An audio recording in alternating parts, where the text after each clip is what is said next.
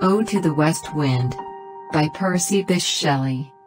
O wild west wind, thou breathe of autumn's being. Thou, from whose unseen presence the leaves dead are driven, like ghosts from an enchanter fleeing, yellow, and black, and pale, and hectic red.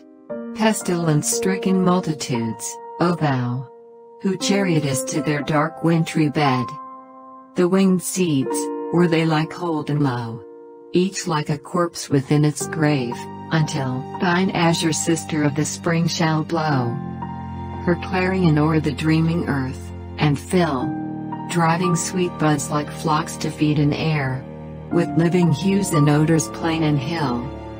Wild spirit, which art moving everywhere, destroyer and preserver, hear, O hear.